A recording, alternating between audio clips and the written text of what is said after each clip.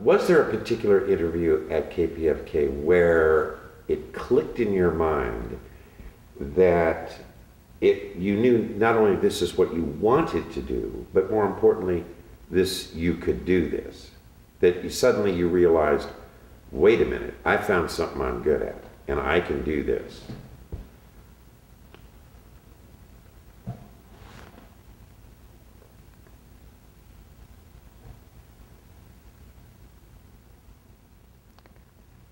No. There was no specific interview. It was the telephone. It was taking calls from listeners. I was on the air, I don't know, 3-4 nights a week. And then the weekends, I did a show during the week called Looking In. And then I would do a Sunday show called Looking Out.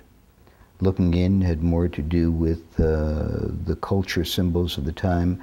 Looking Out had more to do with spiritual matters, philosophical matters. Looking Out had to do with the spiritual matters?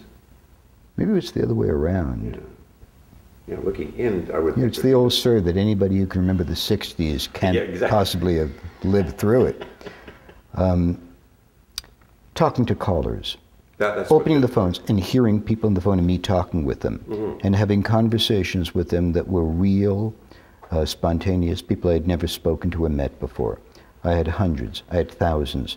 I would estimate in my broadcasting career I spoke to more than 10,000 people on the radio. And I knew by the rapport that I established with a stranger who would call in the middle of the night that this was a comfortable exchange for me, that this was real and I was okay at it. I listened to them. And if they were calling me to discuss some of the most personal issues of their lives, it suggested to me that there was nobody else in their life that they could speak with. And as you can recall, that's something that I knew something about from an earlier time. So it was that more than interviewing Frank Zappa or whoever it was that I was speaking to. All of that went by in a kind of, it was a whirlwind. You know, I had just started. It was beginning for me. Even now, as you asked me the question, I'm thinking about a time almost 40 years ago. Yeah. And but it brings a smile to your face. It all brought a smile. I loved it, man. You know how people say, there are a lot of things that people say. One of them is that the best time they're living is right now. There was no place better than right now. Yeah. Not with me. Yeah, I agree. It was back then. Yeah, and I think the best that we can hope for is that there will be another back then in the future. By definition, there can never be another back then.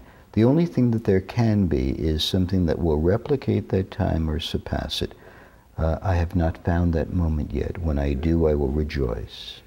Yeah, you and me both. You and me both. But we are lucky men that we have both had those moments, and we can identify them. It's not a linear, well, I punched the clock in at the widget factory for 40 years. You know, there are those moments of high drama, tragedy, exaltation, wonderment that come with the life that you've led. I wake up every morning knowing that I got more than my share. Yeah, good for you. Far more than I deserved. I got back far more than I gave. If I never have moments that were as high as those moments that I experienced when I began my career and when I came of age in Los Angeles, that's just fine. That's just fine. Well, that's good that you're grateful and that you're, you know, that's a big thing that I have been trying to learn is gratitude for, you know, not only the good things, but gratitude for the bad things that happen. Because my enemies have taught me as much as my friends. There you go. There you go. Yeah.